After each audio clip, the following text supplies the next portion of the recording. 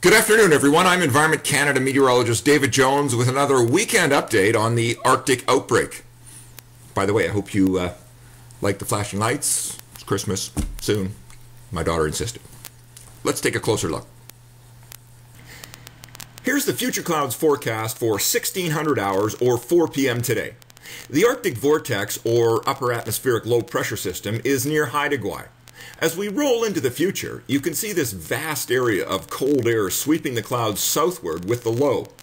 By Tuesday morning, the low is somewhere south of Saskatchewan, and frigid Arctic air engulfs all of Western Canada. Here's the forecast map for 4 p.m. today. A broad area of low pressure at the surface is sliding south, pulling the Arctic air along with it.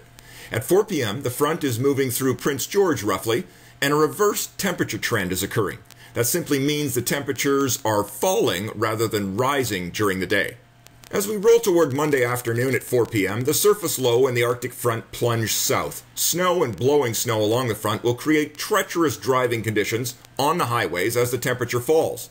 In the transition to Arctic air, rain or mixed rain and snow will eventually turn to snow. With falling snow levels around Metro Vancouver, Burnaby Mountain may see a significant snowfall Monday prior to the arrival of the Arctic front. Fernie could also get hit hard with snow, heads up, possibly 30 centimeters. Monday night is going to be cold, bitterly cold, as the Squamish or outflow wind pattern sets up. Gale-force northeast winds will cause significant wind chills. Overnight Monday, Victoria and the east coast of Vancouver Island will become vulnerable to the lake effect snowfall pattern I highlighted in yesterday's video. Snow streamers develop as the Arctic air flowing over the warm waters of the strait absorbs moisture and unloads it in wicked microscale blizzards along the east coast of the island. Forecasters can never pinpoint exactly where the streamers develop. Be prepared. There are at least 3 key questions regarding snowfall accumulations. Number 1.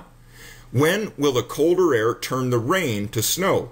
Number 2. How much moisture will be left to produce snow after that time? And number 3. When will the snow density change from heavy wet and melting on contact with warm ground to dry fluffy flakes that don't melt on contact because the ground is now frozen?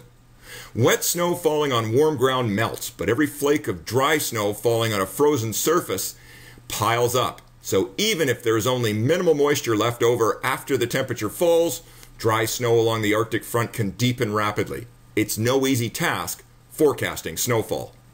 Watch as the pressure gradient along the coast weakens from Tuesday through Thursday, killing the outflow and any snow streamers that may have developed. Clouds will dissipate into brilliant sunshine that will stick around through at least midweek. Now, it's not time to alarm anyone, and we especially don't want the media to jump all over this, but at least one of our models is suggesting a system will approach from the northwest later in the week. Watch as it rolls down the coast through Friday afternoon, spreading precipitation along the way. If this solitary model is correct, we'll be set up for a classic South Coast snowstorm of the Type 2 variety. Environment Canada meteorologist Trevor Smith, who was the lead forecaster for the 2010 Winter Olympic Games, is the guru of lowland snowfall forecasting on the coast.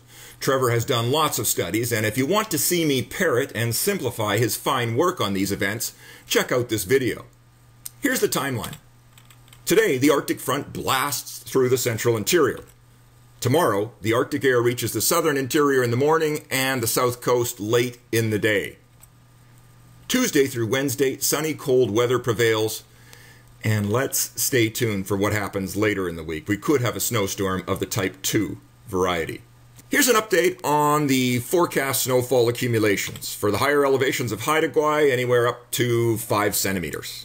On the north coast and the central coast, we've toned it down to about 5 centimeters, moving inland to the Bulkley Valley, Prince George, the Caribou, and points north, up to about 5 centimeters.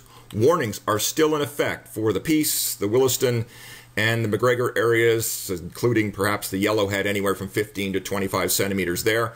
I mentioned Fernie, the Columbia, and Kootenays, 15 to 30, still on tap for those regions. Across the Okanagan, the Thompson, the Shuswap, we're talking about 2 to 10 centimeters, but in the mountain passes throughout the southern interior, there may be as much as 35 centimeters. Special warning statements are in effect for the highway passes. On the mainland, from, say, Hope through the canyon up towards Whistler, 5 to 15 centimeters is likely. On the coast itself, including Metro Vancouver, the Sunshine Coast, and Vancouver Island, we're suggesting anywhere from nothing to a few centimeters of snow along the Arctic front. And if you'd like to follow the Severe Weather Watcher reports that are sent into Environment Canada by our volunteers, you can check them out on this website. Bulletins and reports are automatically uploaded there. If you'd like to become a Severe Weather Watcher, please contact me. By the way, the links from today's video are listed on the YouTube site. That's it for today's Heads Up. Thanks for watching. Stay tuned and drive safe.